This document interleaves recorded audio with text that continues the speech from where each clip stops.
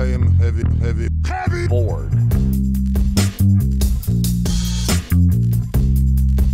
I may say that the male is entirely hostile. No! Inner resources. life, friends, is boring. We must not say so. No, the reason I even picked up Joy Williams is because I was listening to a podcast. I think it was Bret Easton Ellis's, and he was like, "Oh, I want to suck this book's dick off." no, Chuck Palahniuk, I think, was actually the guest, and he said he loves Joy Williams. And it's funny, actually, in the version I have, I think Bret Easton Ellis does blurb. Don't we have the same version? Yeah, second page of blurbs in the middle. One-of-a-kind fiction. There's no way to grasp all its dark, rich mysteries in a first reading, but I'm too scared to read it again. Or too bored, maybe. I don't know. Yeah. Yeah, you can't grasp it all in one read, but it's not like the kind where I'm like I feel frustrated that I didn't catch it all, but I was so fucking bored that I didn't try to. Like, it just felt like the same thing over and over again. We'll get into it. We'll fucking get into it. Yeah. Are you a budding eco-terrorist? No, I don't think I'll ever be an eco-terrorist. I don't care enough. I don't think Alice is either. Yeah, Not I guess really. we should get started on this. Fucking Alice, dude. Fucking Alice. It did. All right. I guess we should say what this is. What podcast this is. Bored as shit. Yeah. This is Bored. This is Heavy Bored, and I'm Andrew Whitstadt. I'm Sophie Weiner. I'm bored as shit right now. And for today, we're talking about Joy Williams Pulitzer Prize nominated novel, The Quick and the Dead. This was published in the, I think, 2000. I think that's when it was nominated as well. Sophie and I read the same. This is one of the rare occasions where we actually have the same version of the book, so we both read the vintage paperback. I believe this was the original publisher, the Vintage Contemporaries. Not sure about that though. But yeah, we have a rare episode where the page numbers match up. Yeah, I know. I put page numbers as I was marking down. I do out of habit, but yeah, it's nice that we can reference each other. I mean, I wasn't taking notes while I was reading this one. I was either falling asleep or trying to blow through it. yeah, this was one. This was a slog.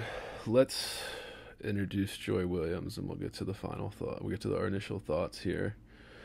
All right, so if you don't know who Joy Williams is, she's a contemporary writer, although I believe she's still alive. Yeah, she's still alive.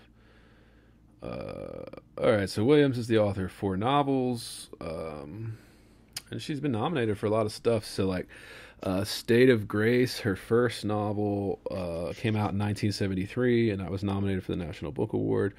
And then The Quick and the Dead was a finalist for the Pulitzer in 2000. And then she published her first short stories in 1982. That was called Taking Care. And then a follow-up to that in 1990. A few essay collections, honored guest collection of short stories. Was published in 2004. Anyway. So that's Joy Williams. She's still kicking. I believe she taught at Arizona. That sounds right. I don't remember. I don't know if she's still teaching there. She might be past retirement age at this point. But I do think at some point she was teaching at one of the big programs. Yeah, and I think it was Arizona. Arizona State? Yeah, I think the one in Phoenix, yeah. Yeah. Arizona State. Yeah. So that is the brief overview of Joy Williams. As I mentioned on the last episode, I'm familiar. I read her collected short stories. People tend to be a fan of those. And so, I would still be interested, even putting my feelings about this book aside, I would still very much be interested to go look at her short stories and see what those are like.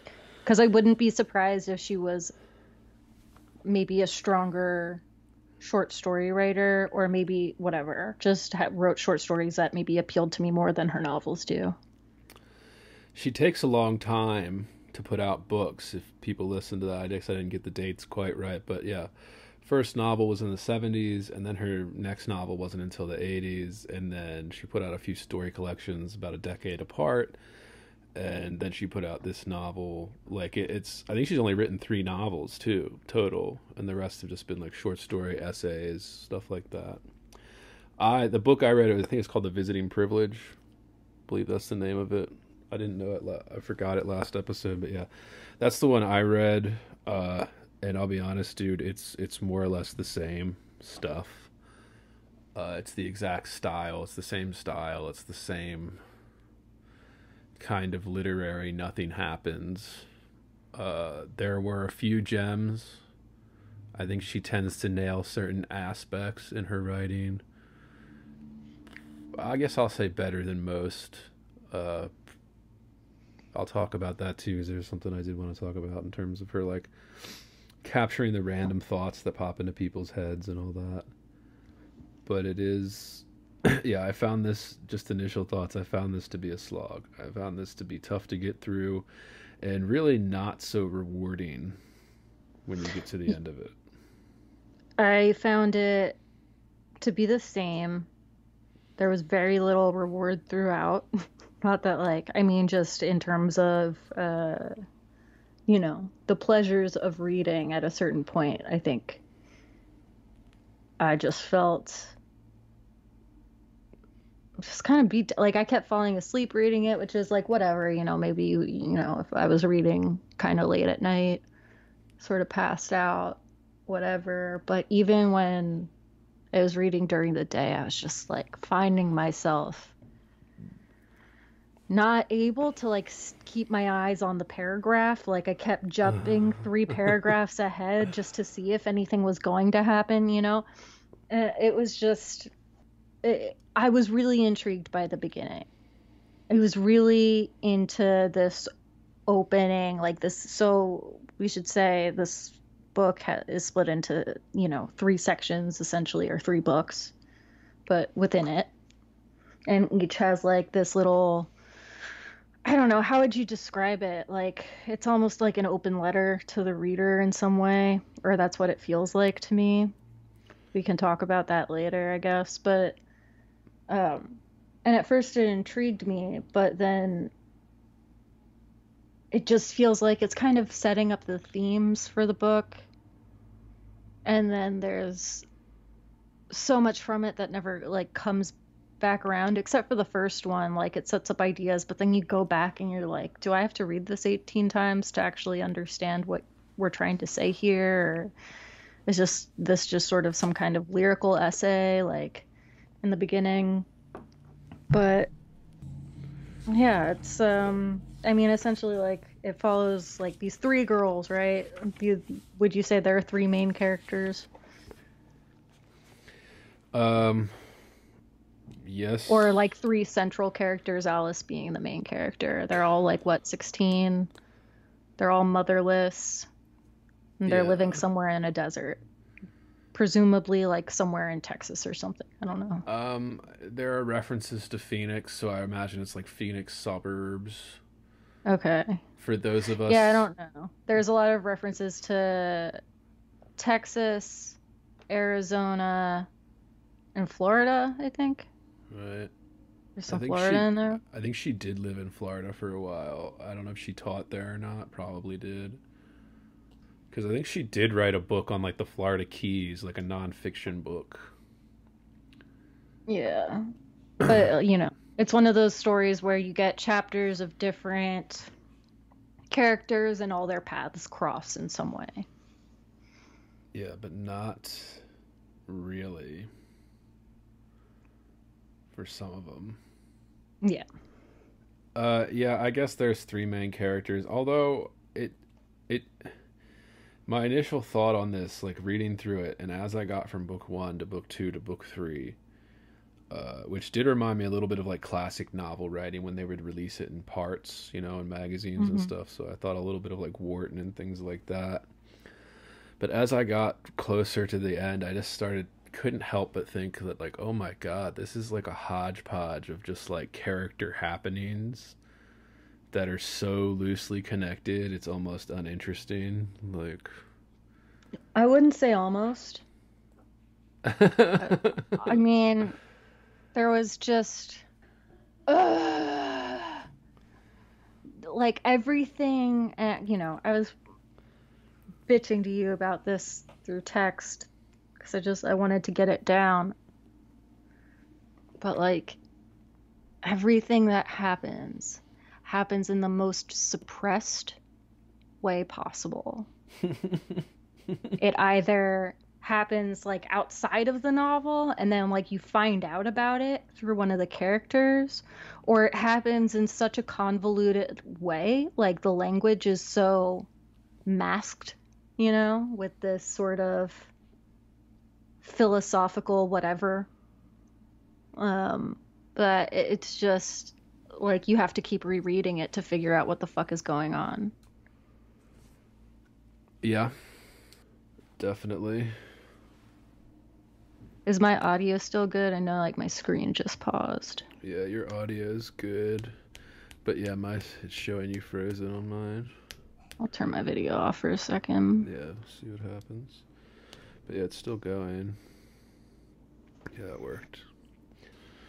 But yeah, it's basically like this. We really don't get a setting. We get a loose kind of setting in what I would assume to be like southern Arizona or West Texas, some type of desert landscape. And for those of you that don't know, those of us that live in the desert, the cities are basically in the middle of nowhere, right? So all the cities that are in the desert, there's no there's suburbs, but like it just ends, like it's just in the middle of nowhere.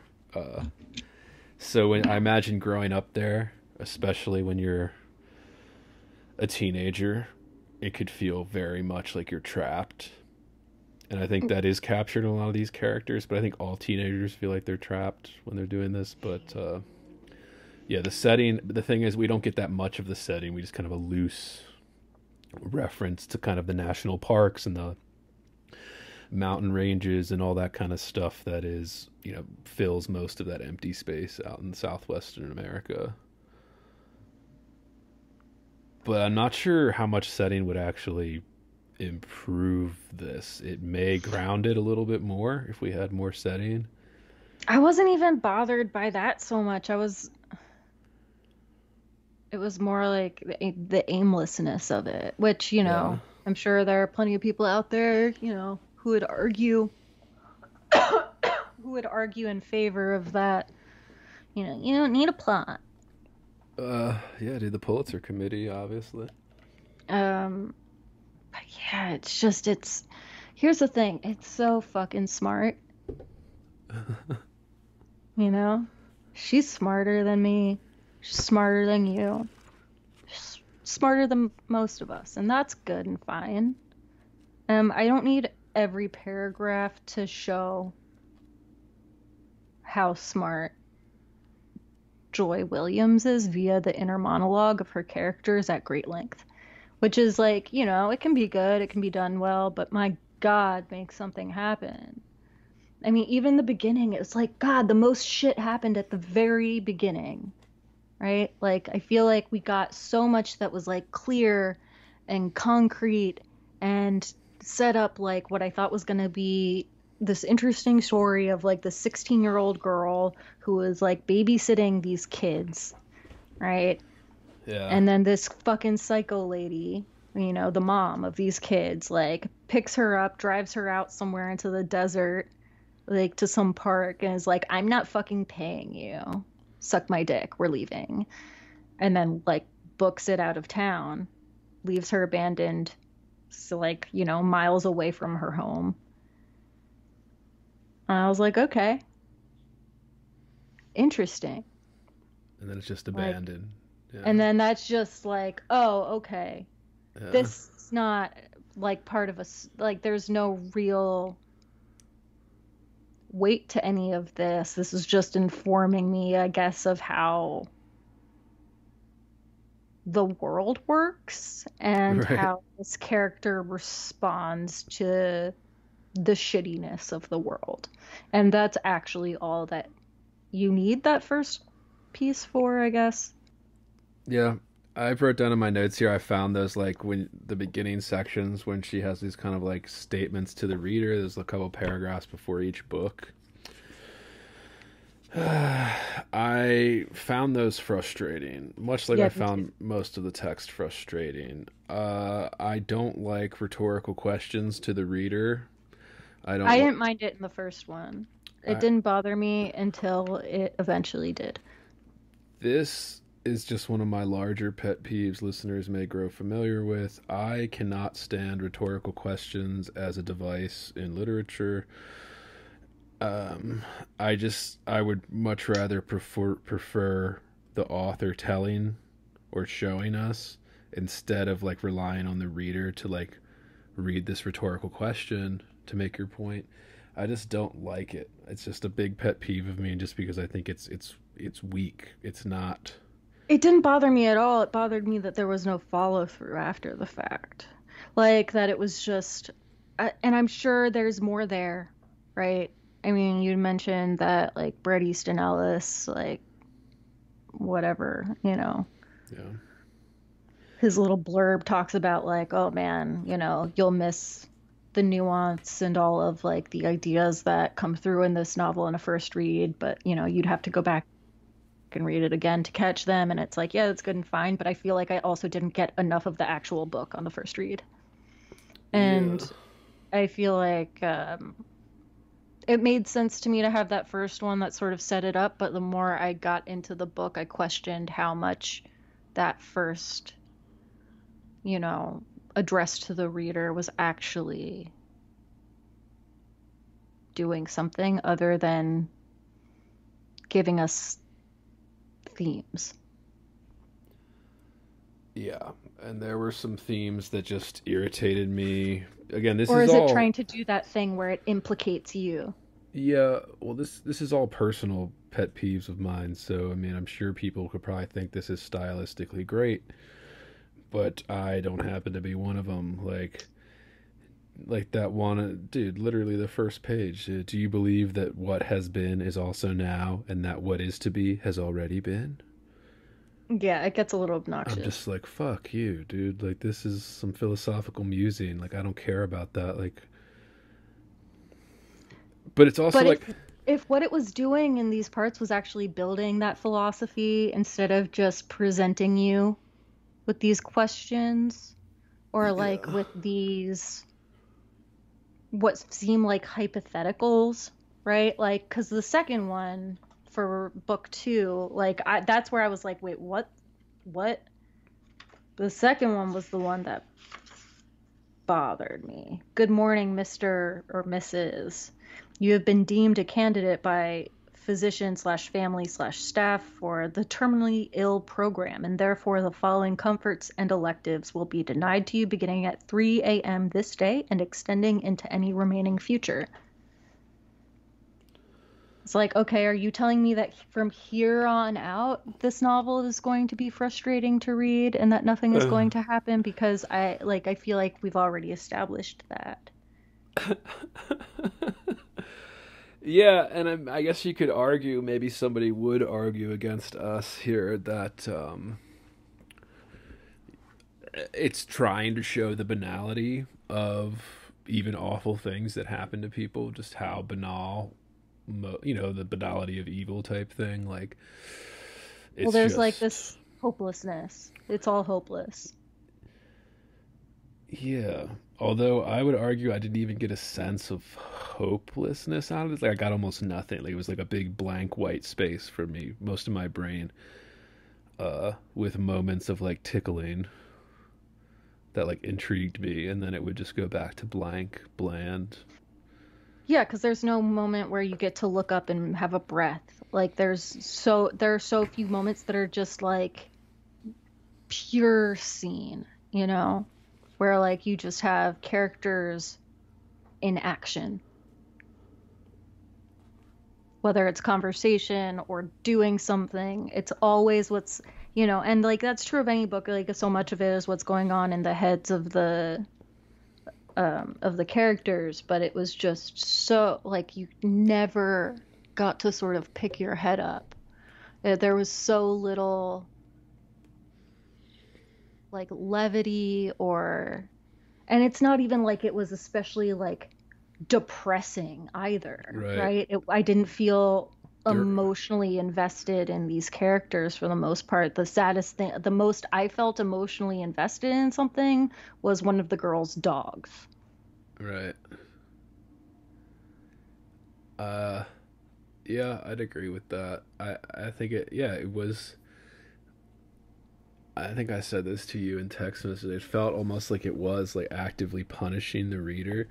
And I get that was kind of a thing, particularly like 20 years ago in literary fiction, right? Like I'm thinking like... It was so anti and trendy. Right. Like I'm thinking David Foster Wallace and some of that shit where it's just kind of this long, kind of meandering, punishing the reader for even attempting to pick it up. And it's more philosophical musings than it is story. And I think this gets to your point where you talk about like the kind of like showing...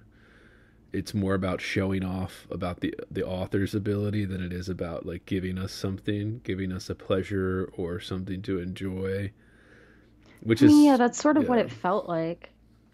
Yeah, right? Like how many of the characters, like, was there like an antagonist here? Other than,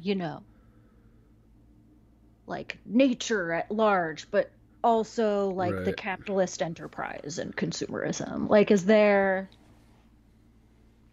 like of the characters that exist?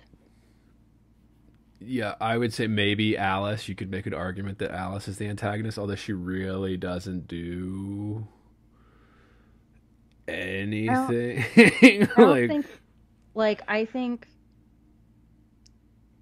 there's a way in which like we're supposed to think that Alice is like cool because she's like a 16-year-old and she like think about like how Annabelle like is her one of her counterparts. It's like Alice is sort of in the middle between Corvus and Annabelle, right? The two other girls. So Alice is our main bitch.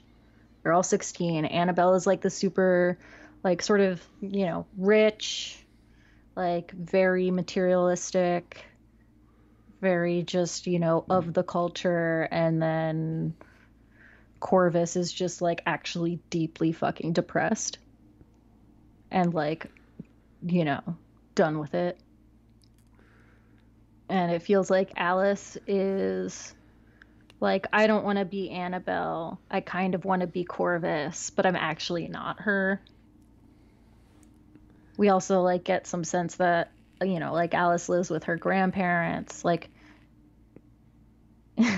it's almost like Alice is almost like the knockoff Corvus, or that's how she sees herself, maybe.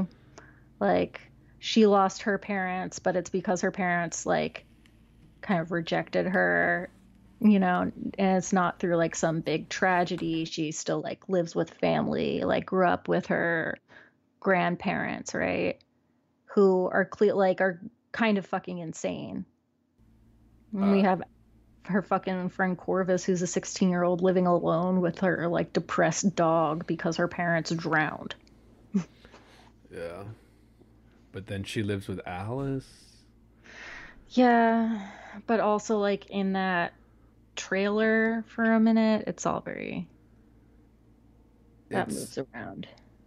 Yeah, and yeah, I guess it was a trend at the time. Like I can't think of any reason other than all the literary novels that were coming out around that time were these long kind of banal fucking inner monologues, and that's all it was. Like it was, oh, here's the story. What's the story? Oh, it's an inner monologue.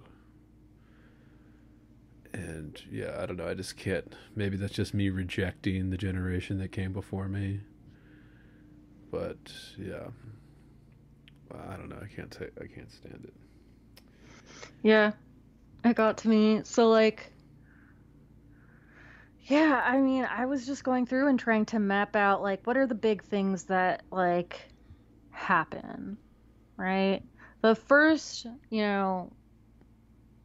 interesting thing, I guess, that happens with a character other than like the initial story of Alice, where it's just like she's watching these two boys and then this woman is like, fuck you, I'm not paying you.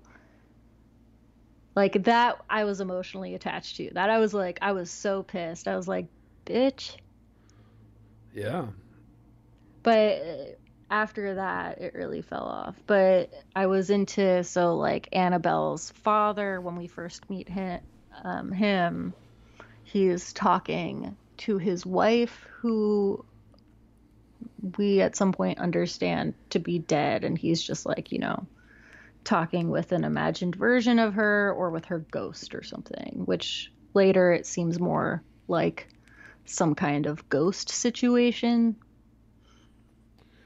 Yeah, something else that, like, when that chapter came in and I was reading about this guy talking to his dead wife, I was like, okay, this is something. But then again, that kind of leads to Well, nothing. there was something in her that felt a little bit like one of Edith Wharton's bitchy characters Yeah.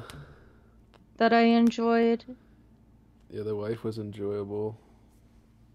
But then it was like she existed only for that role, And it was fine, but it was just...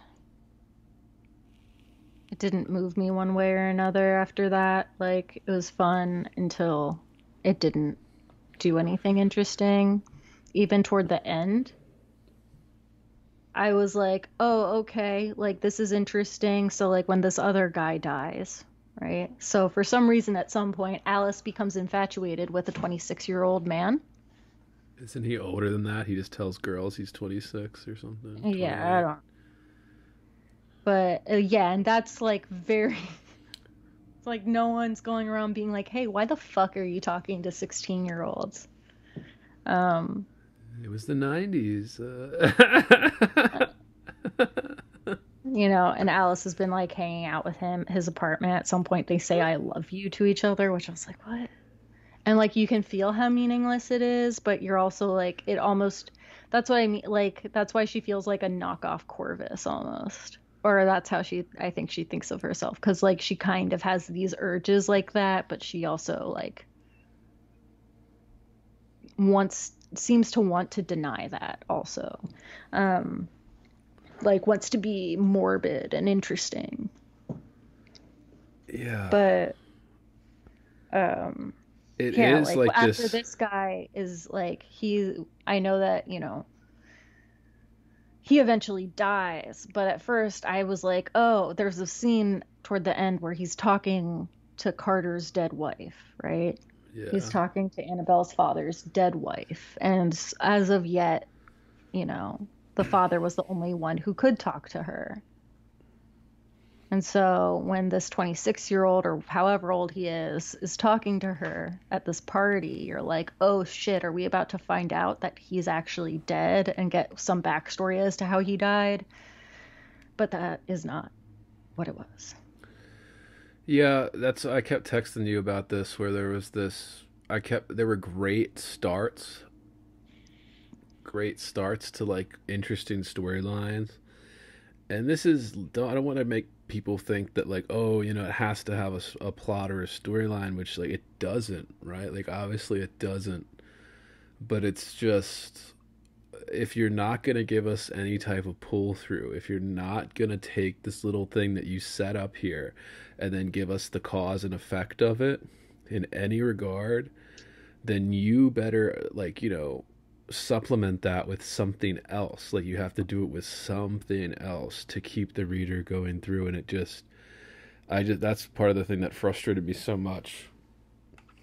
Yeah, there's this character Ray that we meet who I guess had a stroke when he was a kid, and some part of a monkey was put into his body somewhere, or is it like in his brain? Like part of a monkey brain is in his brain or some shit. I don't know. Yeah, that's interesting, and that was one of the more interesting parts too, is because I think the monkey was supposed to imply that this guy was crazy, right? Like, well, I think it was also that, but like you know, it came from somewhere, right? It came from the story of the monkey. Like, this monkey died to save me, right? Like, that was sort of his backstory. And so he talks about this little monkey that's like in his head. But like, honestly, like, I didn't fucking follow his story or why he was there.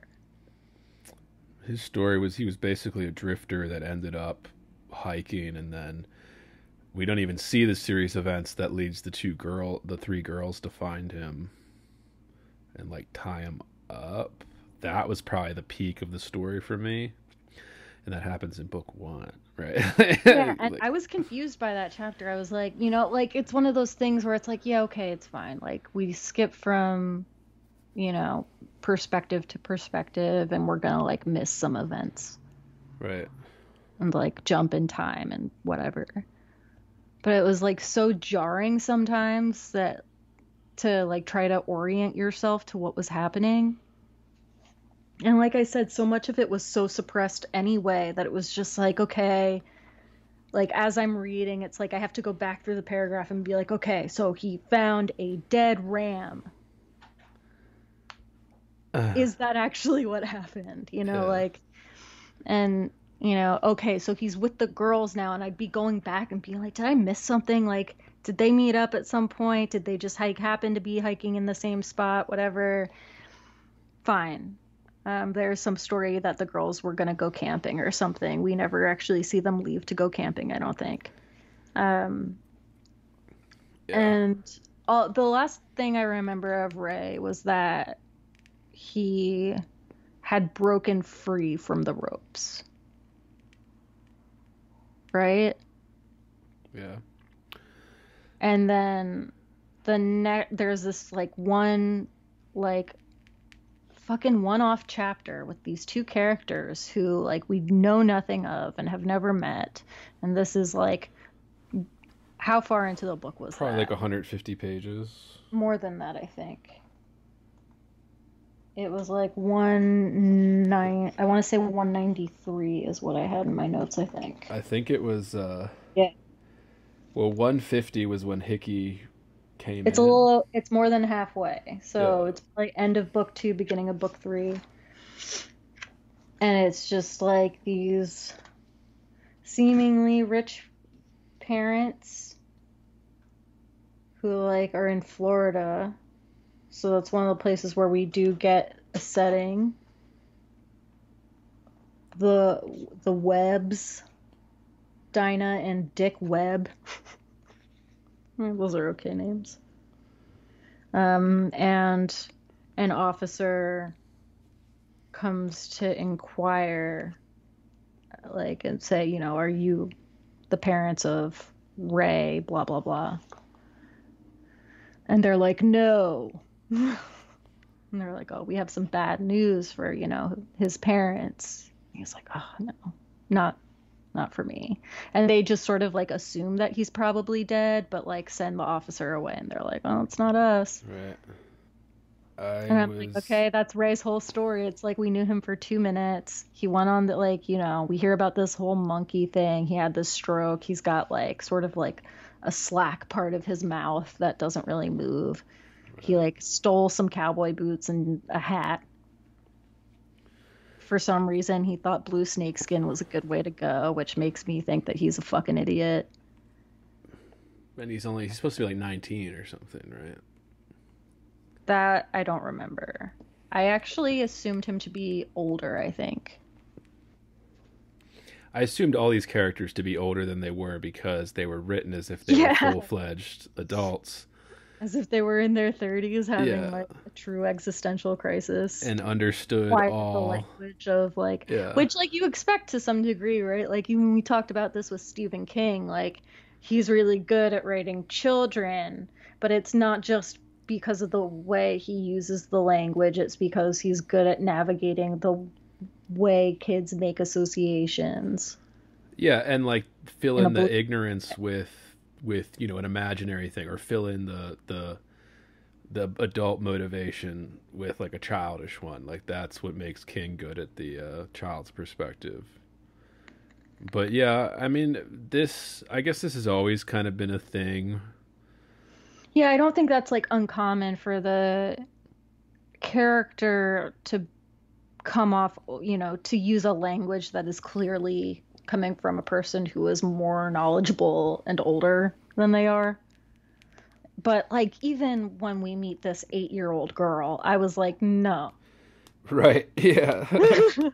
That's when I was like, all right, this is where I draw the line. I don't believe this. Yeah. I don't.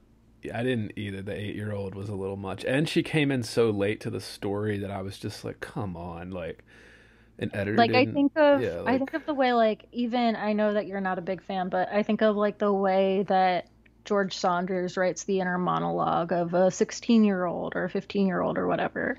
And I'm like, yeah, this is like on point. This is what that inner monologue should sound like, or like it's on the right wavelength yeah. for, you know, where a 16-year-old would be. Yeah. I'm not a huge fan of stuff I've read of Saunders, but Have you read Victory Lap? no. Like I said, I was about in his Dude, I think defense. you might like Yeah. Victory Lap. It's good. Well, It's a, in his defense, it's I haven't read his most of his stuff, but the few things I have, I'm not a fan. But yeah. I mean, his voice is pretty fucking distinctive, so there's a strong chance that you just won't like him. Right. Well, that's what I mean. I didn't. Uh, Yeah. but His. if Yeah. you like were going after like what did you read like a novel or No, I read that story. I've only read the stuff that he's published, like New Yorker or whenever he puts out a story, people just get all over his dick. Uh, no, you should read a Victory Lap. It's the first story in 10th of December. I guess we're gonna have to add Saunders to the fucking list. Yeah, dude, I thought I did already. Yeah, I think we I did.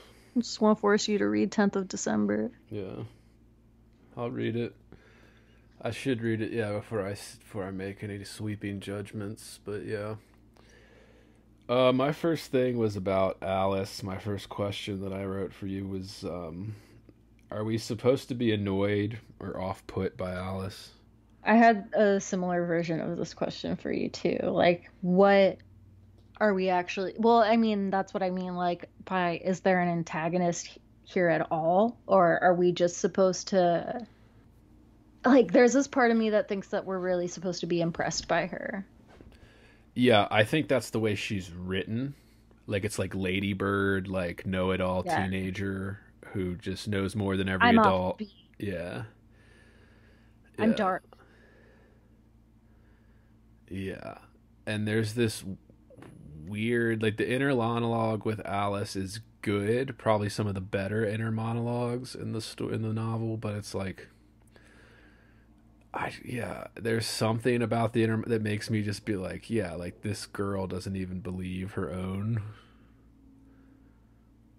thoughts. I don't know. Yeah, and there's no point at which we get sort of an outsider perspective that'll say like,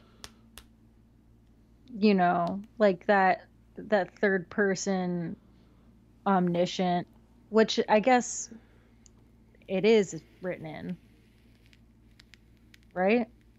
Like it's written in third person omniscient, but you don't actually get what would feel like would be the objective move there, which is to explain how Alice is thinking versus like what is underneath it, what she actually felt.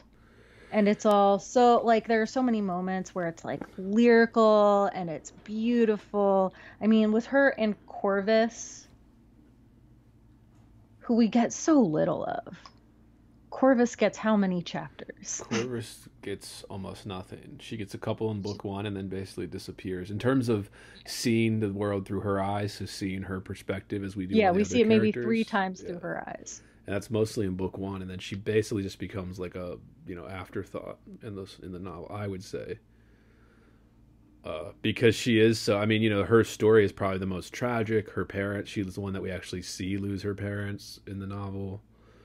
everyone else's parents, or we see, we hear about them losing their parents, but hers are the ones where we're like, okay, that happened the most recently, and it's like that summer before, It's basically. the most tragic. It feels Yeah. the most tragic, right? Like, because even with Annabelle, right, who also, like, she lost one parent, so they're all without their mothers, Yeah. at least, at minimum, right?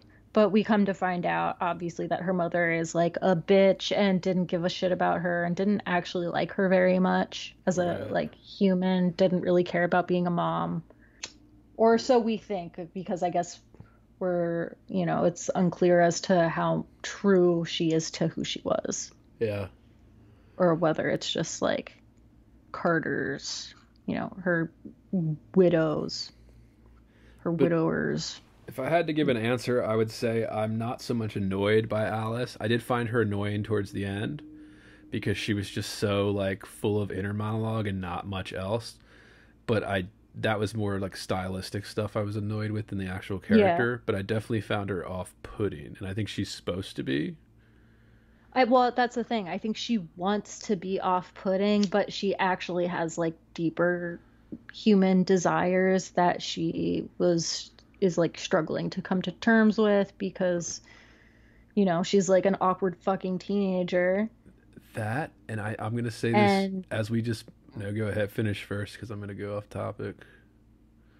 Well, like, because she's an awkward fucking teenager who like wants to be all dark and interesting, but she also is attracted to boys. Like, she's a normal, she's a person. Yeah. She's also just like a 16-year-old girl. Yeah. Yeah, that's one thing. I think we just spent all this time bashing the novel. I think we just spent like 30-40 minutes, but it's the one thing I think Joy Williams is, I would say, I would go as far, even though I'm not a huge fan of her style, now that I've read her short story collection and her kind of one of her big novels, one thing I think Joy Williams is better at than any other writer I've seen, any other thing I've read, is that this conflicting idea of the very human nature of we're even performing our own thoughts in our head kind of thing. And I think she captures that better than almost any other author I've ever read. Particularly, I'm thinking like the random sexual thoughts that pop into characters' heads for like a split second, and then they kind of like dismiss them and we keep going. I think that she captures that in a way that is just beyond any other writer I've read. That's like, okay, that is human. Like, that is like the most human thing. Like, just that random stupid thought when you're mid-conversation listening to somebody and then you're thinking some random sexual thought and then you just kind of push it down. She's very good at doing this with both male and female characters. She's incredible at, because again, it's just a human thing. I guess, it's not even, doesn't even matter in terms of male, female. It's literally just like a human. Yeah, I thought she was good at that too. Like, we bash this one a lot, but there would be little denying here, I think, that she's, technically speaking, a good writer. Right. Like, yeah, everybody has their own taste. Writes like some really fucking beautiful prose, and like if she, like I said, I'm still interested to like read her short stories. I've had a hard time getting through this particular book. It's the same thing, dude. But like I think doing that over the course of a short story has a much different effect than doing it over the course of an entire fucking novel. Reading 10 pages of this is a different thing to me than reading 300 pages of it. Yeah, the thing that made me write that down, especially like the kind of fleeting sexual thoughts, was page 142, when they have Ray tied up in like the desert and he's asking for aspirin. And they popped one in his mouth, and then he's like, "Could I have about a half dozen more?" Ray asked, "and some water." And then like the inner monologue or the narration goes, there was something vaguely quasi-religious to this, even sexual. Not at this exact moment, of course, but possibly at a future moment. 3 chicks and an American male, bondage and threat, great lawless fun just waiting for the unexpected spark, 3 flower plots waiting to be seeded or waiting for his seed. He was at their mercy and their service. he could do it. He just had to coast out this headache, keep being congenial. And then it just kind of disappears. It goes on for like 2 more sentences, but then it just kind of, that thought gets pushed away, right? It's just this brief moment of like this guy having this sexual thought as he's being tied up by these 3 young women, flower pots in need of his seed. And then it's just dismissed, and then it just moves on. Like he's talking about his headache after that, and he just keeps talking about his headache, and then it's like, all right. I think she just and she does this with Alice. I think Alice, like where she does this well too. And one of her short stories, I don't want to get on something we didn't read this week, but her one short story, I can't even remember the name of it, but the one that I thought was the best in that collection I read was this one about these 2 like 15, 14-year-old girls at a boarding school, and they're like spying on their like hot young male, English teacher or history teacher. It's always an English or history teacher kind of thing.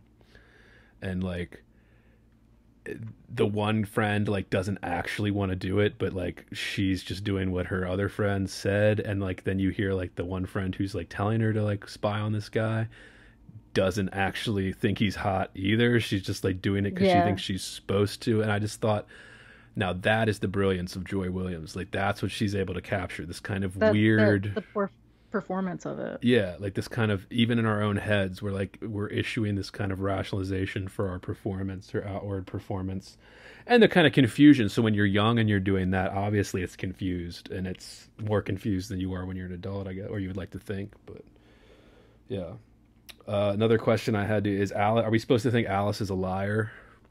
What do you mean? Well, her boyfriend in prison and all this kind of stuff. Oh, well, I mean, I think that's, well, to some degree, yes, but I think that's all part of her trying to cultivate this really like edgy, dark appearance, but also like in a very, I think sort of 16-year-old way, just like wanting to like choose how people see you, and one of those ways is to not be single. And realizing that you can choose how people see you, kind of like that's a very big step in the coming of age stories. But like there's that moment when her and Sherwin say I love you, and it's just so like vomity, on 109. This is another moment where like right just before we got this whole thing about how Alice is like bruised up, and we get this little explanation of why she's bruised, and she had like thrown a rock at some motorcyclist or something, and he had skidded, and her he like had his helmet, and like he skidded back toward her and like smacked her in the face with it. Yeah, it was like a mountain biker, right? Like a guy doing like a mountain biking down a trail, which is very common out here in the Southwest. Yeah, like just people go, because I mean the mountains are everywhere, and it's usually not raining, so you can take a mountain bike and tear it up if you're into mountain biking. But yeah, that was just like one of those moments where we get an explanation of a thing. I'm like, that could have been a scene, like where something exciting happened, and instead we just got this like confusing moment of wait, what happened to her face, and then like we then get the explanation of what had happened, and you're like, oh. And then right after that there's this I love you moment where all of a sudden out of fucking nowhere she says I love you, she said cautiously, and he says I love you too, and then she says this disappointed her. Yeah. Which is like kind of funny, right? Because it's just like this, she's so like fucking infatuated with this guy who's like, fucking 30 or whatever, and she's 16. He's like twice her age. I just feel like there's this part of me that's like, bitch, you don't find it weird? Right.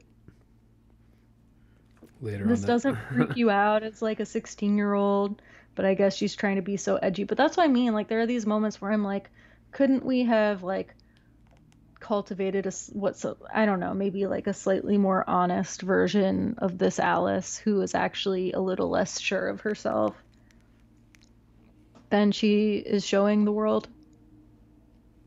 So I feel like no one is that good at it at 16. Maybe I'm just like, maybe I just didn't know any of those people.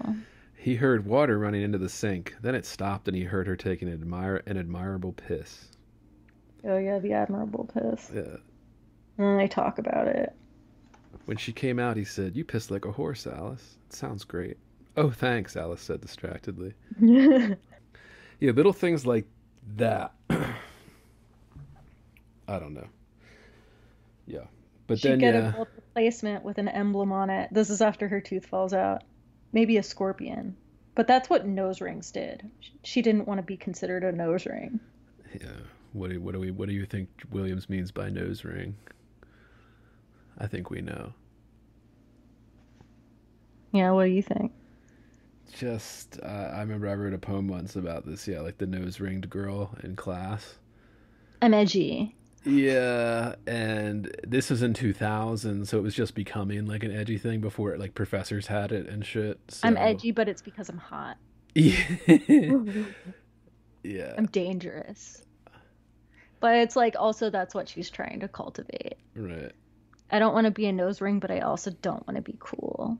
But I also want normal things. Yeah, and it's this conflicting thing. Maybe it is. I guess would we call this a coming of age story? Would you? I mean, Because it's tough to say because we it don't. seems like it, Yeah. yes. I think it, like, all of the stuff, all of the setup is there. But is there ever, like, I guess there's just, not the part where anyone comes of age. There's no fulfillment. There's like a moment, like we get more of a change in like that fucking taxidermy guy at the end than we do of any of the main characters. And Alice seems the one that would be ripe for some type of coming of age, either of her going full blown into like the eco-terrorism side. That's kind of what I was expecting, like her Yeah, kind me of too. meeting up with Ray and them kind of doing something together. And that would make more sense to this 19-year-old boy Would and have been this more exciting. yeah, and this 16-year-old girl. Um, or it would have been more exciting if the girls just killed that guy in the middle of the desert. Like that would have been Yeah, a better, something. yeah, Fucking something. yeah. And I was like, God, like when we got I was close to the end, and I read most of this book in one day, right? Because, like, I was just fucking, I mean, I was busy, but so fucking boring. And I got to, like, a certain point, I was like, dude, just, like, put me out of my misery. Tell me something happens. Tell me what happens. Give me something to look forward to. And, like, once you told me that someone died, I was like, okay. But it's like, even that, like, could have been so much more satisfying. There could have been something bigger happening toward the middle point of the novel. Although, like, I would argue that maybe the big thing that happens there is Corvus's house. But we already know that's happening just from the back of the book. Don't we? I don't Or know. somewhere. I'd be hard pressed to say that there's like a big change in one of the characters. And maybe I think that's why I think you could argue that the point that Williams is trying to make, if she's trying to make a point at all, right? I mean, we talk about this from time to time, but yeah, I mean, maybe we're projecting meaning onto something, or maybe this novel isn't trying to do anything except just show us, these three girls in kind of like the summer before their senior year of high school, kind of. But yeah, I would say that there is no direct change, and you don't. Again, not that we have to. Oh, you have to have that for it to be a good story. I mean, we know that you don't, right? There are plenty of novels that don't have that, and they're great. But I don't know what it is. We just don't get enough of anything in this. Well, we don't get enough of what Alice actually wants. Right? Like, so much of what happens in her head, other than, like, maybe, her feelings about her friends or what she wanted them to think, like when she's scared that Corvus is, like, mad at her or something, or can sense that Annabelle doesn't really give a shit about her. So much of what we hear from Alice is just about, like, how everything's all fucked up and the world is bullshit, and, like, the sugarcane industry is, ending the world or something. Yeah, Or just like a general, like, fuck all of these people not taking care of Mother Earth. And it feels, there's a lot there that feels impersonal, and like maybe we're supposed to get the sense that, oh, she's just like repeating this shit from her grandparents, who we get, who we learn are kind of indoctrinating her into this kind of ideology, I guess. But yeah, there's like, with all of the characters, I feel like you get such a nothing glimpse into who they actually are and what they actually want, except, no, maybe that's just Alice, because I feel like I say the only character you get what they we actually know want. what Corvus wants, but it's obvious. She wants her parents to not be dead. Yeah, and I would say even more than that, because Corvus kind of fades away, I would say we learn what Annabelle wants, which is Annabelle just wants like a normal, I guess more of like upper class, but still just like she wants the things that most people claim to want. She misses her mom, but like also like has an awareness that her mom didn't give a shit about her, like, but she just like wants to have like nice things and like a nice life, basically. Like that's like, just normal shit that most people would. So maybe she's supposed to be used as the thing. Which is also seemingly what Corvus wants, except she doesn't care. Carter, the classes. Carter, we kind of get what he wants. To fuck Douglas. Donald. Yeah. And does. Both bad names. Yeah. We don't actually see them fucking, but we do get the sense that, they're giving each other gifts. They're hanging out together. They're clearly banging. Yeah. They're clearly like a thing. Yeah. And like, we're supposed to find Carter to be obnoxious, right? Like, maybe not in his one-on-one time, but like when he's just talking to Ginger, but like when we hear what he's talking about in passing with friends at these dumb parties he throws to not feel desperate and lonely. Like, it's just like so many of the characters we're supposed to find obnoxious. Even Sherwin, I found pretty obnoxious, but at least there were parts to his character that felt honest to me. Right. Yeah, it's a very weird, and that's when and then like, about 150, 190 pages into this, we start getting those characters that are like haven't appeared yet in the first 150 pages. We get those two guys that end up killing Ray by accident, like when they're shooting the cactus. Oh yeah. And they kill Ray, and then we get that Emily girl, that little I almost said that Emily bitch. I don't even remember that. I don't even remember the chapter where they killed Ray. Yeah, well, it's really inconsequential. Maybe I skipped it. Yeah, it's very inconsequential. And it did feel like it was a missed opportunity. And this, again, coming from a personal perspective of just my taste and stuff, it did seem like a missed... Ooh, you should have left that guy wandering the desert and he could have come back at some point and made like a great little loop around, but...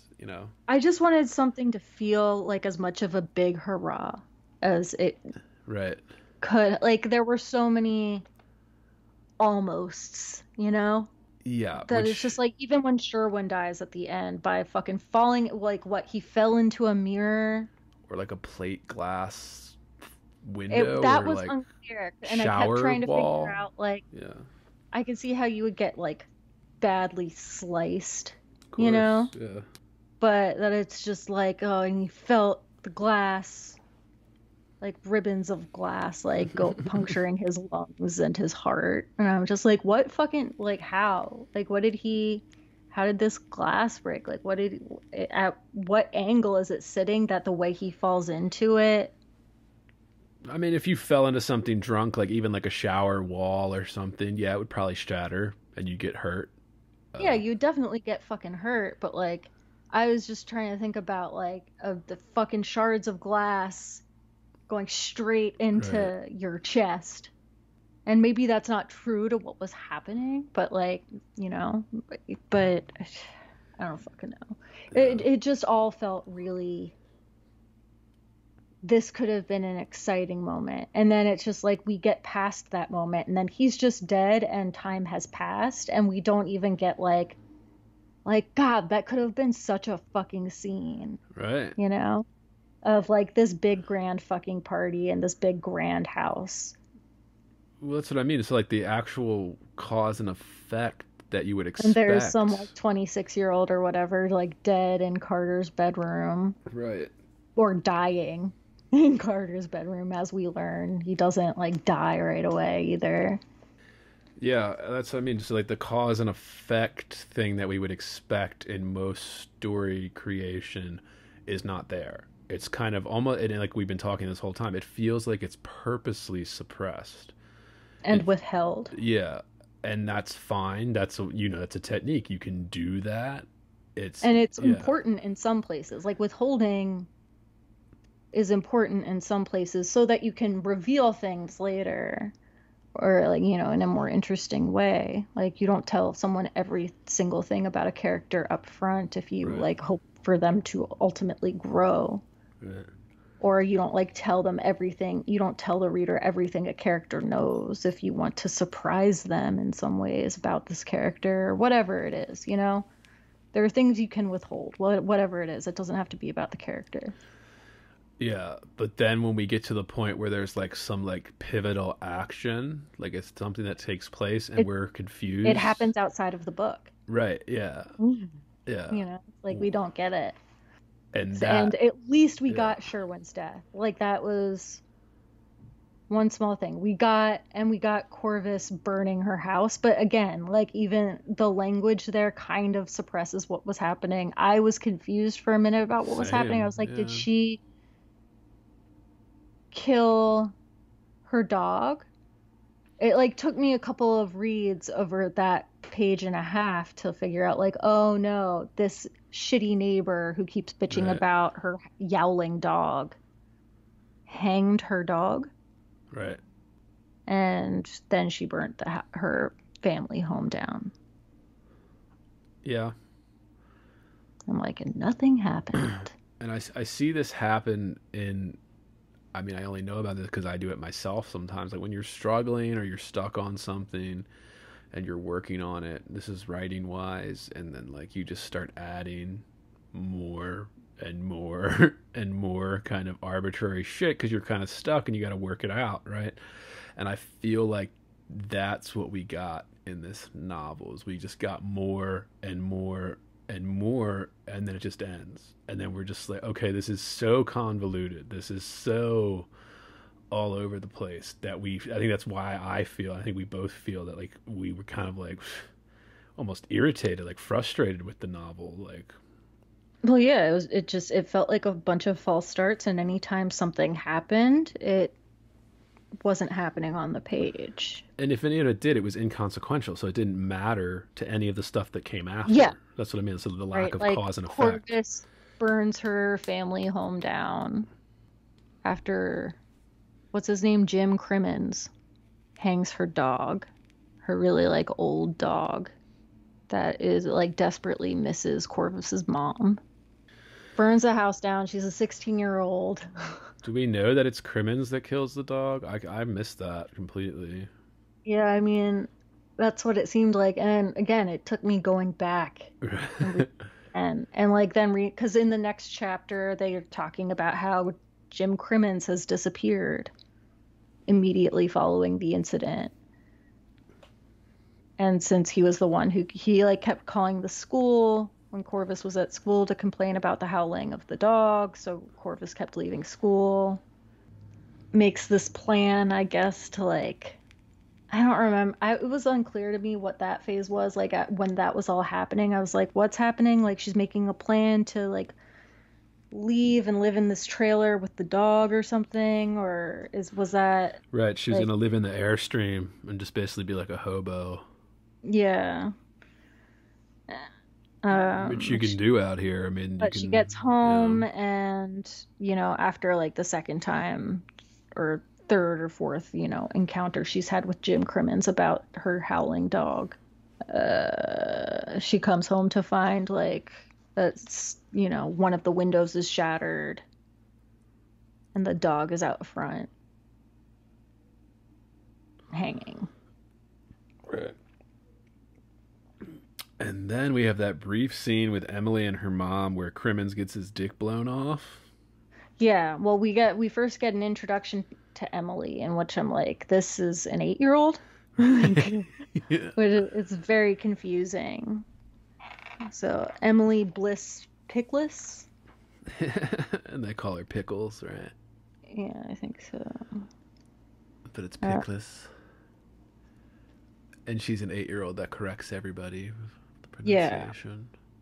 yeah, God, that was frustrating to me. When the dick got blown off, that was the moment. That was one of the first, not the first, but like the big moment where I was just kind of like, I had to go back and be like, wait, what just happened? Because it's not fucking there. Like, it's barely on the page. And I'm just like, wait a minute, dick blown off. Yeah, Where was that? And it was like, oh, it was right here where the package blows up. We don't actually say anything yeah, or we see don't. anything. We just, the medic says afterwards, like, that's how we like realize that his dick is missing, is that the medic that comes in is like, well, find it, we can reattach it. Yeah, Which is true for most appendages, but it's dick like, is just cleanly blown off somehow. yeah, it's a And bomb. then Emily actually finds it and like kicks it into a hole. Yeah, the iguana den or whatever. And there's like this sense that like maybe so like here's the thing. The back of this book talks about Jim Crimmins without naming him as an aging big game hunter who finds spiritual renewal in his infatuation with an 8-year-old. Well, that's not him, right? That's the guy that owns the museum. That's not Crimmins. Oh, fuck. That's so confusing. Yeah. So, like, they make Jim Crimmins seem, like, creepy, but not like he's gonna do some weird shit, you know? Like, I mean, he's gonna do some weird shit, but it's not gonna be, like, some creepy sexual harass shit. I mean, maybe. They do make him pretty creepy. But she, like, clearly kind of hates him. Yeah, clearly the 8-year-old doesn't like the mom's boyfriend, who is Crimmins, and Crimmins gets his dick blown off because Emily brings home that like package she picks up on the street, and Crimmins sits on his lap to open it, and it blows up. Although we don't actually get that in the page. Well, it's like there's and then an explosion happens, and then he's like yelling, and she's like, call 911. And yeah, there's just like, come on, like if this is gonna happen, let's make it fucking happen. I mean, that's just like the part of me that wants like some kind of grotesquerie going on. The thing is grotesque could have worked in this novel very well. Well, I mean, and it's there when they're Yeah. actually talking about the Right. dick, right? Yeah, the dick that That was had blown. to be it, Emily surmised, though it couldn't be the whole thing. It didn't look like it was the whole of anything. Some ants were already investigating it in the way they investigated everything, by crawling all over it. She nudges it a little, she nudges it around, tips it into a hole, and then she sort of taps it in. It seemed a little spongy, and she didn't want to go all the way in, so she ground it in.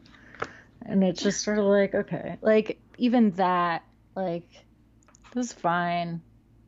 Felt very much in line with the rest of this book, but it's just like everyone has precisely the same attitude, it feels like.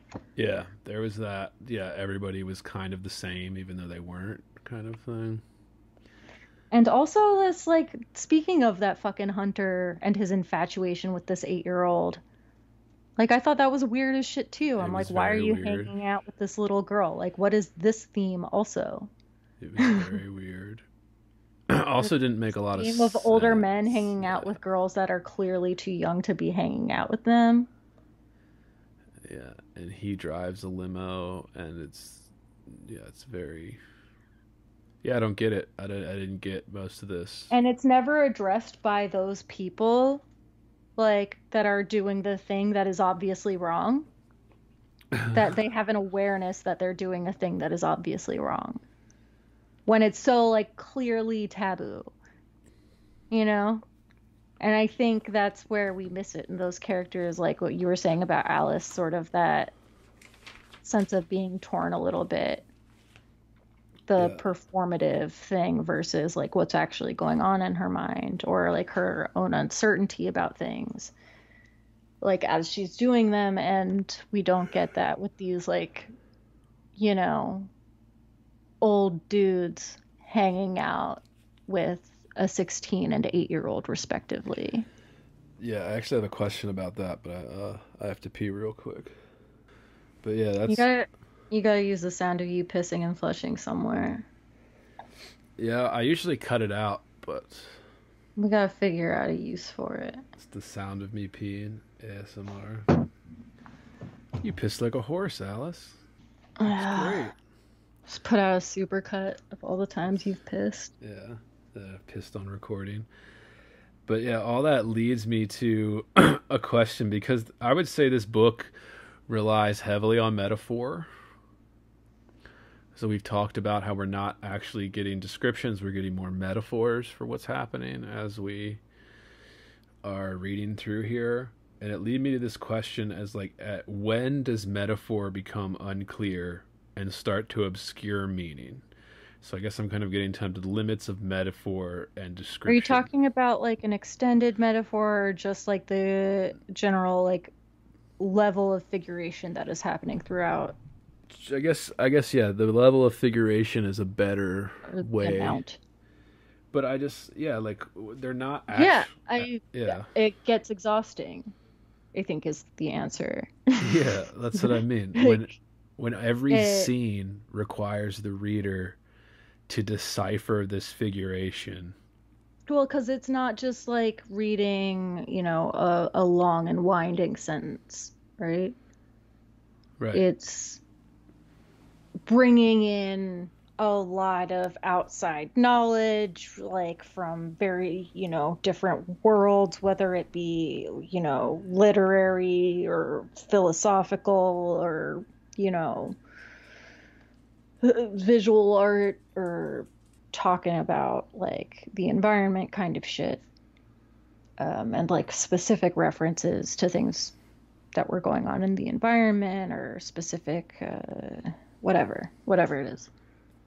Like there's all of this shit, and it's so hard, like packed into these really tight spaces. I mean, and even, you know, I think it would be really hard to pin down even like that first bit, right? Like you read it expecting that initial sort of letter to the reader, I guess, to be setting something up, and I don't know if it sets more up than there is a nothingness to life, and there is little difference between being alive and being dead. Right. Like, or, you know, it, like, do you consider the gulf between the material and spiritual worlds only apparent? Right. Like, you know, that's something that you expect in a poem, right? Like the appearance of only that way. The gulf between the material and spiritual worlds only apparent. So do you consider there to be an obvious difference between the material and spiritual worlds, is what she is asking here. The dead have certain obligations. Is one of them to remember us? Do you find that offensive? Which I thought was kind of funny and smart, actually. I like enjoyed this first one, like I said. Do you find the dead ridiculous? How about the dead finding the living ridiculous? Nothing we do is inevitable, but everything we do is irreversible. How do you propose to remember that in time? Which would you prefer to have your life compared to, wind or dust? Why? Sorry. Right. I guess I'm a dust man myself. Yeah, I don't fucking know. But yeah, I think this novel, the reason I asked that question was just I think it was a good lesson for me in terms of the limits of figuration, where our own figuration can honestly do little more than obscure the meaning we're trying to go for. Well, I think the problem here is that with like long form fiction, it's there's so little to anchor it. it feels like it's there because in some ways there's nothing happening, and it's like this constant telling you nothing is happening. Right. This is a story about the nothingness of life. And it's just yeah, I think it is certainly limited in a novel, especially when you don't have something to anchor it down. Like if you don't have a plot to work with. And I tend to prefer, and I think, it is human and common and um the novels that sell the most copies are ones that are sensational and have action, and like whether or not the characters are all that deep, people talk about that, like how like character drives action or story or whatever you want to say, and like you can certainly make that argument, but to a certain extent, if you can't just follow at a basic level what the story is about, like, okay, we know it's about these three girls, but then we keep adding in new perspectives of new characters who may or may not have anything to do with these girls. In some cases they don't. Yeah. And we don't see much character arc in any one place, even with Alice. Right. How has she evolved by the end? Right. Has she, like, that's why, like, are these characters static? And is that the problem before the prose itself? Is it that is the problem actually that nothing happens and it's like being supplemented? Like, I think even like with a writer, like, I was thinking about something like The Sun Also Rises, which I also did not enjoy very much and also found to be a slog because, again, there isn't much plot. I've never read it. But the characters do feel more honest to me. Maybe that's because we see them do more things that feel honest. Right. And, this is a book that does talk about like the performative nature of a lot of things. And I'm like, is this whole book just that? A bunch of characters being largely performative? Like, and that's what we're supposed to take away from it? Yeah, I guess we could make arguments about it being larger. We haven't even gotten to Nurse Daisy, dude. I've said Nurse Daisy was probably my favorite character. That fucking retirement home. I feel almost nothing for any of the characters. I almost felt something for Ray. Right. Yeah, I mean, that's an But issue. yeah, I don't, have to love the characters, but shouldn't I kind of care what's happening to them? At least one of them? Yeah, if you're not invested in the character, if you're not going to give us a plot to be invested in, like how it ends, and then if you're not going to give us characters to be invested in, like where they end up, then we're really just left with the figuration on the page. And I get that there's plenty of people that are just into the art for art's sake. It's like this whole, is it just like nothing happens? Yeah, I mean, it's The world is fucked up. Like, that's sort of just what it feels like to me. Yeah. Everything is fucked. Nothing actually happens or changes, except everything is always moving more and more towards death and towards nothing. Yeah. And actually, we're all basically dead right now. Well, there's no difference between it. Or, like, if there's some other deeper statement that it's making that I'm not catching because I can't, like... Because I was just fucking bored. And I was just blowing through it. And I didn't... Yeah, like... it wasn't like, oh, I want to sit with this moment for a minute and reread this passage and think about it, because that was every passage. There was every other paragraph that was like that dense. And, it's not to say there's anything wrong with writing in a way that feels dense, but does it actually amount to anything, or does it elevate this novel in any way for me? And I would say, there are moments where yes, it does. And it initially attracted me to it. Right. But I thought also that things would happen. Yeah. maybe I think that's where the limit is, right? So it's been a recurring question on this podcast so far, pretty much since we've done the King book, where it's like, okay, what is the boundary between what we would call literary and pop? And then not only that, there's like a different boundary between what we call like high literary, and then like, I don't know. Like, I don't know. Yeah, well, but this is like, I mean, yeah, well, go ahead. Well, I just mean like there's like when you think of something that we hold up as like great works of literary fiction, I'm thinking like Great Gatsby and stuff like that, all that kind of shit. It's not plotless. Like it's not like it, in fact, I mean, in something like Gatsby, there's a very high body count. There's a lot of fucking death. Like there's a lot of Yeah, people, man. like a lot of shit happening, even though we kind of get this, I don't know. Yeah, it just give us a love story, if nothing else. There's plenty of literary fiction that balances that sort of, even if like it uses high diction or, um, you know, it is pretty heavy-handed in figuration, which I would say many literary novels are in a lot of ways.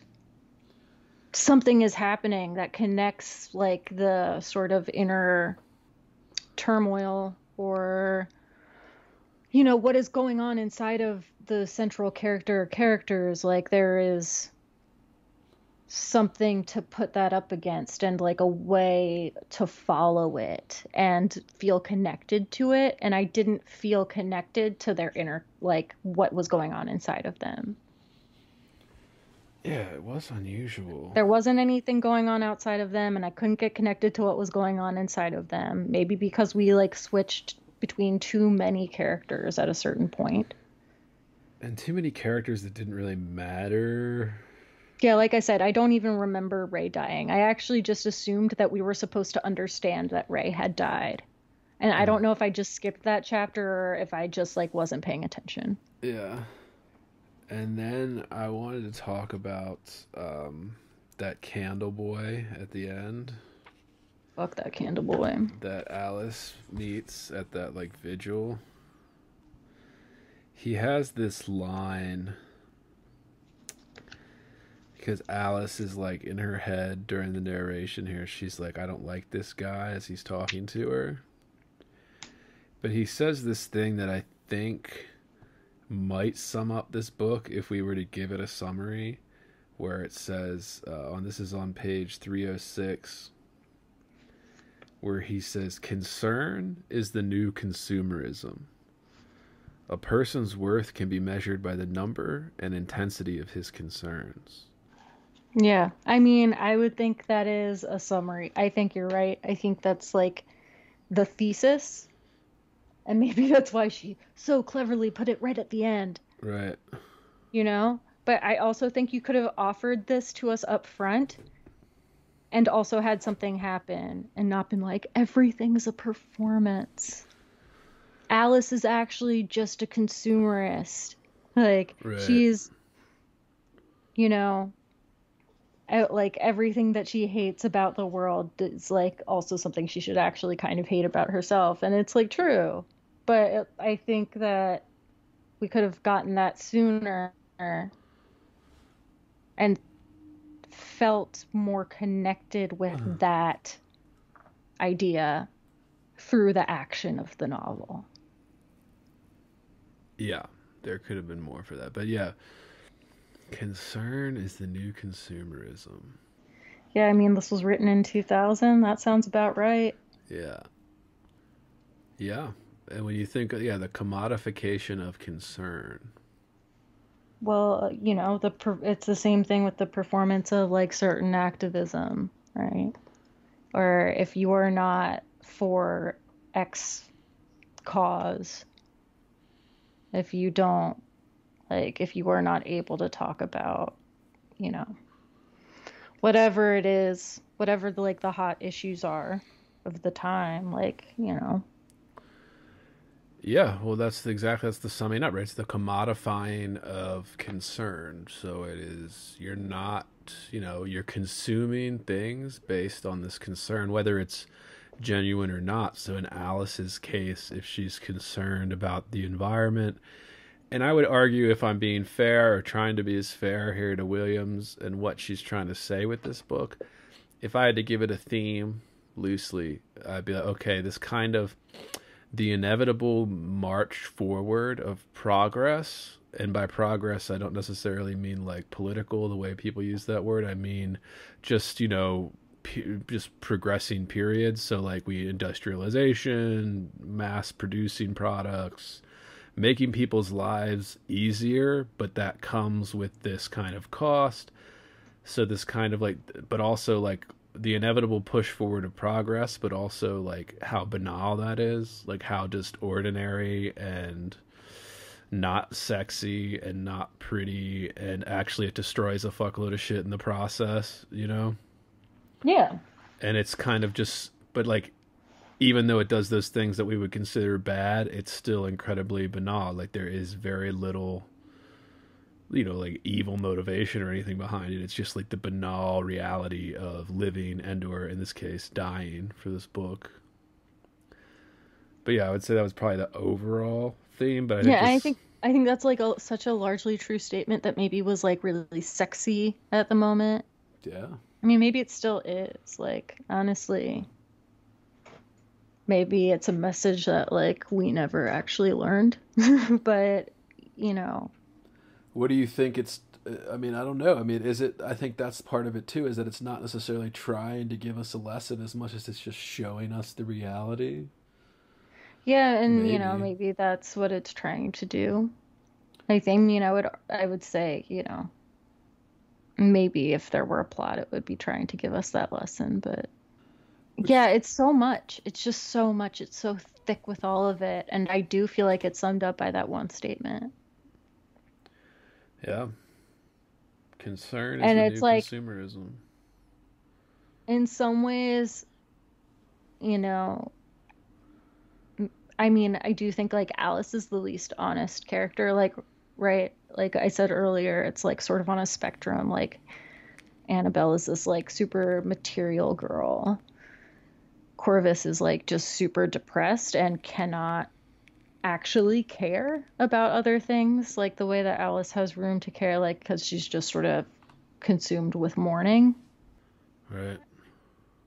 And it's like Alice's life actually isn't that bad, and she's like looking for all of these causes. But like there was even this moment where she was talking about how her grandfather was like watching more and more cable news all the time now. And I was like, the whole thing, it's that the whole thing feels like commentary without anything to to push me forward in it, And I Yeah. do want this to be a piece of entertainment, not it like maybe it's not trying to teach us the lesson, but I do feel like it is.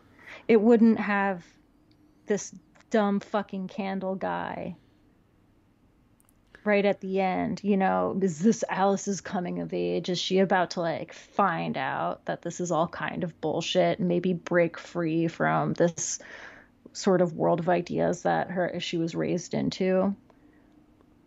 But I don't know, like the conflict to land there, the conflict didn't feel like enough. Yeah. It didn't feel like there was a single central conflict for Alice. Right. Of like Alice.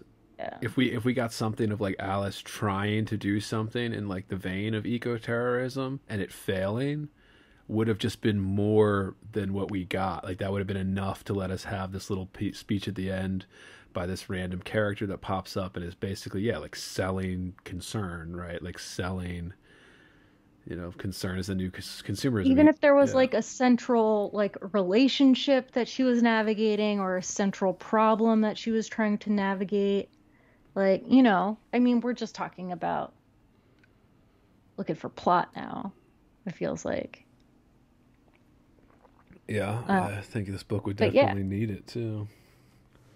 But yeah, I feel like it doesn't we just pass through this cast of characters that she interacts with and some that she doesn't, who in many cases are giving us, not always us, like they're giving each other their life philosophies, and then sometimes they're internally giving it, but also sometimes they're admitting that they're not certain, or like you can see that there's performance there.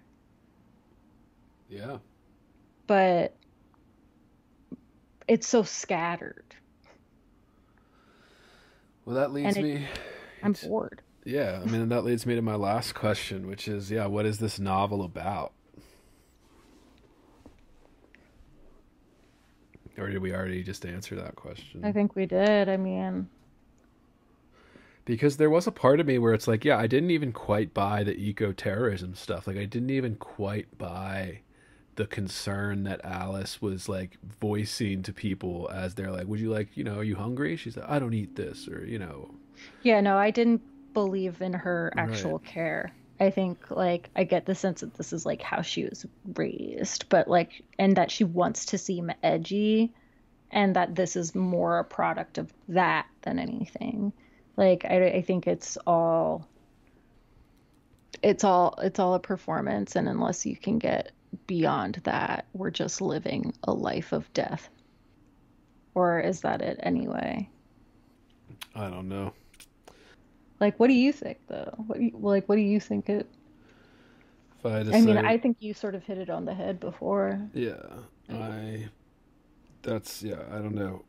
And I don't know if I had to say anything, I would say I think that Williams in this novel is trying to critique this kind of false concern that it's like it's a fashion statement. You can wear this now. You can wear the bumper sticker. You can light a candle and hold it at a vigil for like deforestation or something, or like the building of a dam, and you can pretend that it's doing something, and you can pretend that it's even fulfilling you, like giving you some type of purpose, but it's it's not, right? Like at the end of it, it's Well, just the things this. that give you purpose aren't necessarily doing that thing. It's like whatever else you're getting from it. Like Right. whatever other sort of, recognition you might get, or acknowledgement you might get, or social standing, Yeah, it's just the same.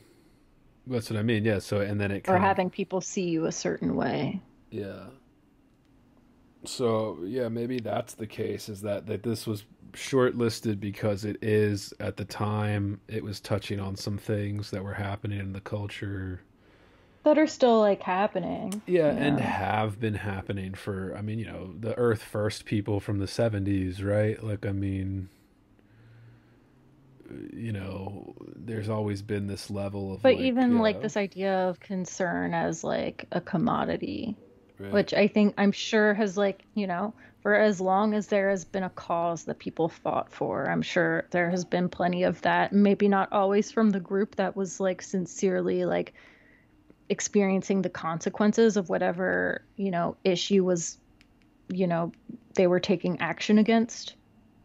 But um, I'm Right. sure in many realms of white suburban society,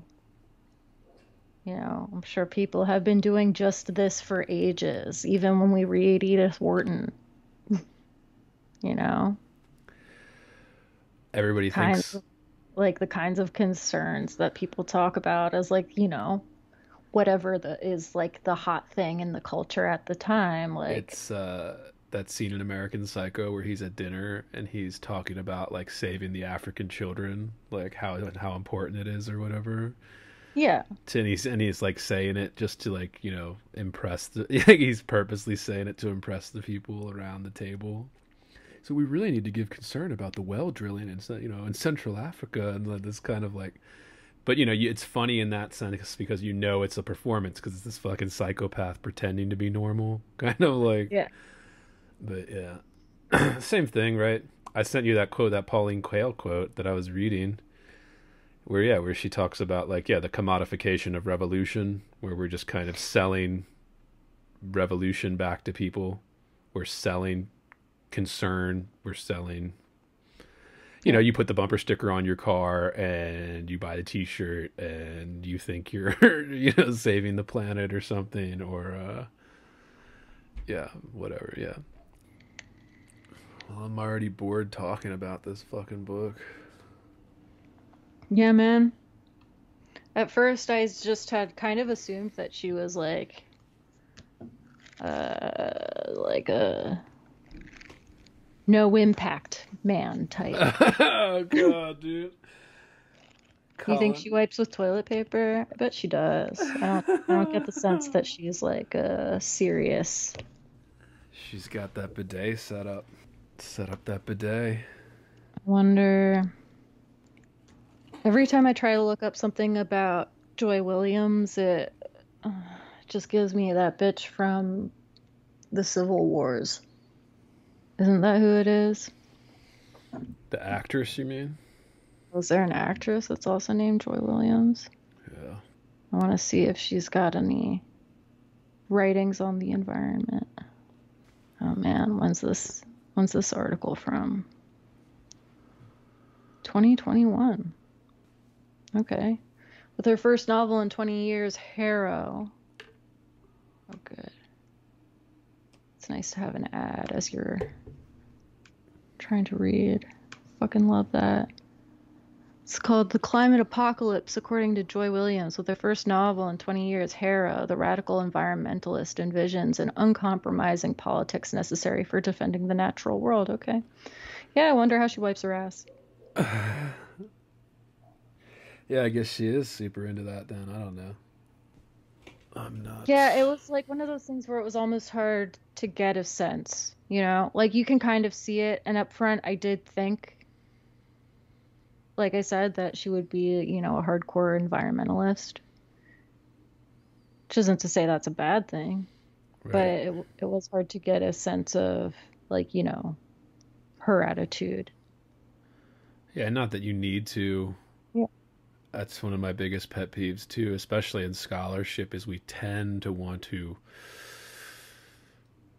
we pretend that whatever somebody wrote creatively is a reflection of their personal values, and sometimes it is, but I mean, I think people just we project all this meaning onto something somebody sat in a room and made up. Like, it's really kind of, I mean, I can't stand it in scholarship, but we just kind of project this. I'm like, you know, this person was just sitting in a room by themselves and like making it up, right? Like, they literally were just writing down random shit that came into their head, and you all think it's some revolution, or you think it's like some, you know, and people just prescribe that onto the writer. Yeah, I don't know. It's just, I try to do my best to avoid that. But yeah, you write a novel like this if you have some concern for something like that. But Yeah, I mean, and I also like wonder if her other novels are written in a similar way. I would assume yes, because this is exactly how her stories are, and most of them are very tough to get through because they're this lofty style where we just go on forever and we don't get any payoff at the end, and then it just ends. Yeah, it's hard to get immersed in. It's hard to stay with it.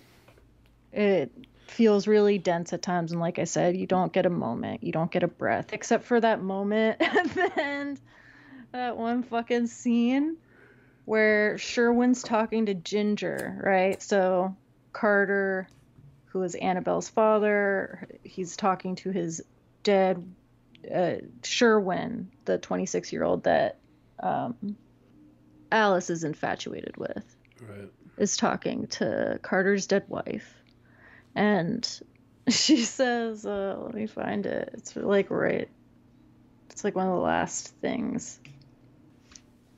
There really was an odd smell in this room. It sort of soaked into you. You think I farted, don't you? She said. Well, I didn't. I don't for a moment think you farted, Sherwin said graciously. Like, what? Carter believes I'm shooting breezers, and that's not it at all. The There's just like that was like one of the only moments where like I think I laughed out loud at that moment. Like Ginger was the only thing in this whole novel that made me laugh. Yeah, dude, Ginger and Nurse Daisy were the two that like were the most fun. And we needed more of that, but like even with that, like that would have been interesting. Like they talk about like Ginger's body changing and shit, and Right. like there just could have been. There's so many things that this story could have done so fucking well, and like did do well, but just didn't ultimately have any impact. They like just held so little weight. I think that's, yeah, maybe our taste or our preferences is showing in this case, but still, just Definitely. it's just how I we mean, feel.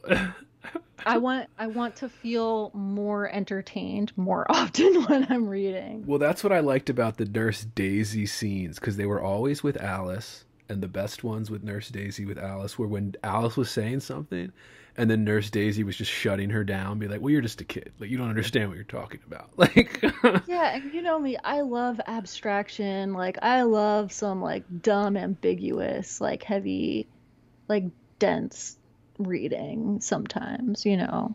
And I can like stay in that, but not for that much time in fiction when like I want to also be experiencing entertainment, which I got occasionally, but not occasionally enough for 300 pages of reading. yeah, I think you could easily cut like 100 pages out of this, probably. Yeah. Not to get all workshoppy and bullshit, but yeah. But again, she is clearly like she's a good writer. I didn't enjoy this. She's more successful than we are, that's for sure. Like, I don't think this novel felt, I did not feel any fulfillment from reading it. Except for the part about the farting. That was funny. The farting, yeah. Well, I think we just hit like almost 2 hours of Joy Williams talk. Yeah, good. Let it be over. Yeah, heavy. I'm feeling pretty heavy from it too. I'm ready to be done being bored. All right, what are we doing next time, Soph?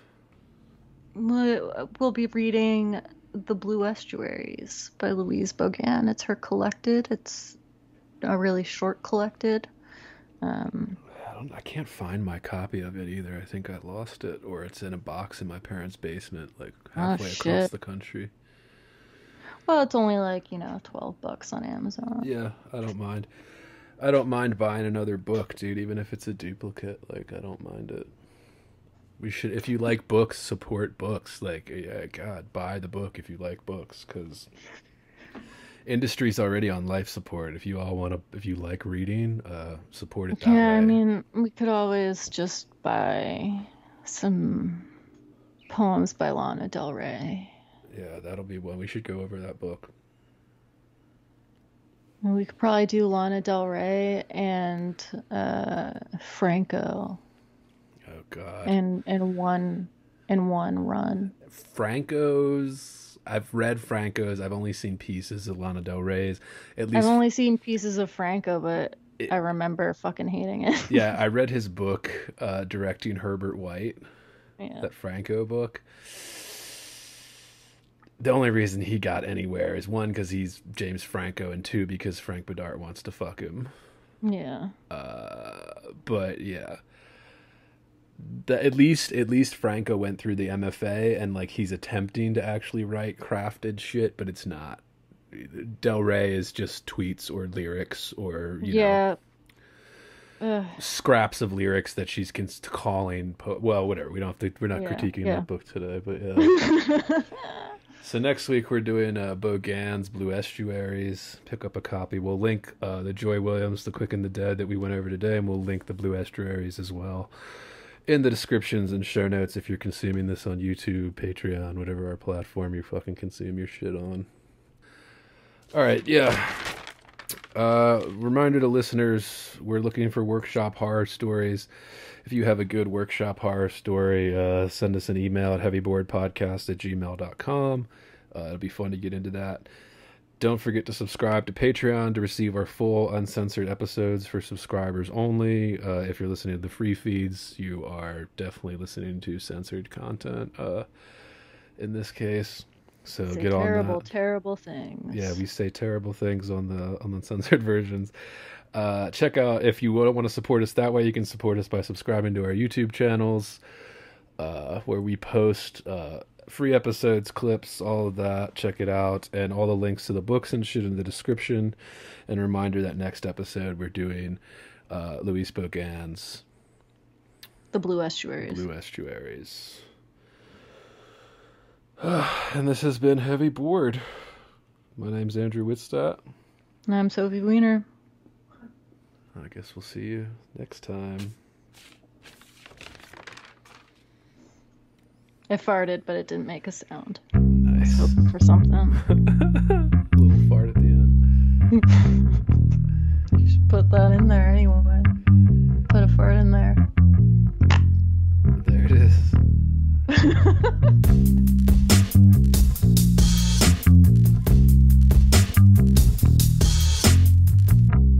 Heavy. Bored. Heavy. I am heavy bored. I may say that the male is entirely hostile. No! Resources. Life, friends, is boring. We must not say so.